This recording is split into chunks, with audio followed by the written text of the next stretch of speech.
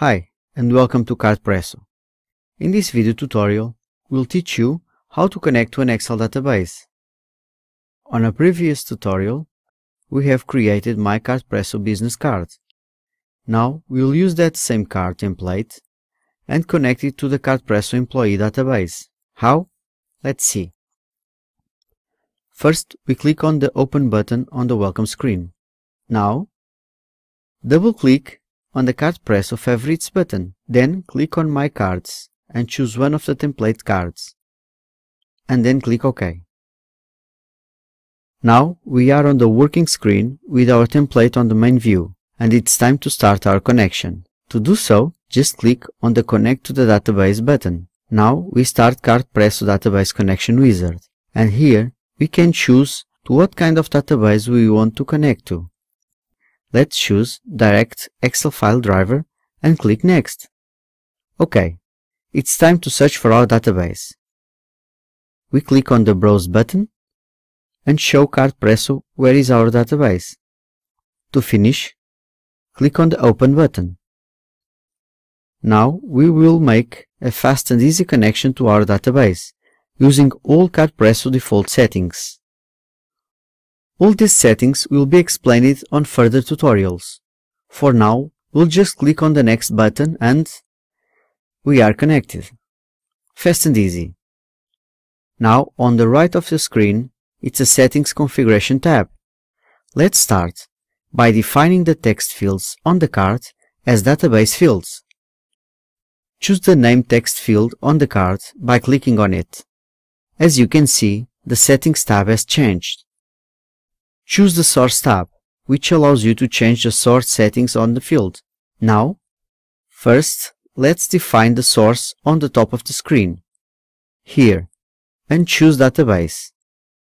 As you can see, all other settings have changed, and on the column table, let's choose First Name, like this. OK, the first name of the database is already there, but we need the last name there too. To do so, we have to use the concatenation option.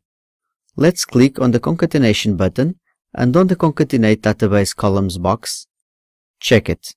Now let's choose on the column last name and then put a space on the prefix bar to separate both fields. OK, as you can see, first and last name are already there. Now we'll do the same to the other fields.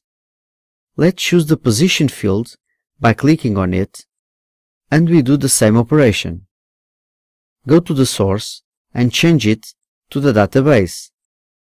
And like in the first name, all settings have changed. We open the column and then choose Position. And now we do the same to the Mobile field.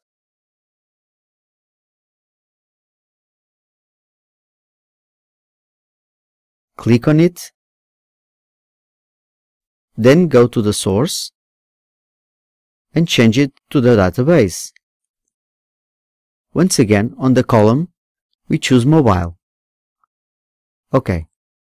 But now, as you can see, the emailed field disappeared. So we have to put it again on the card setup. And that will be easy using drag and drop. Put the field here.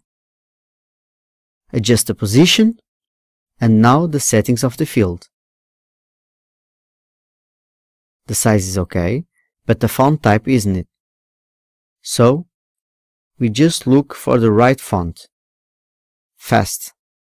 OK, is this one here.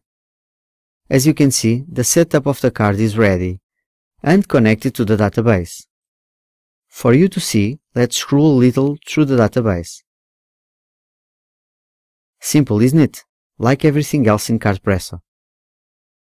The card setup is complete. Well, not quite.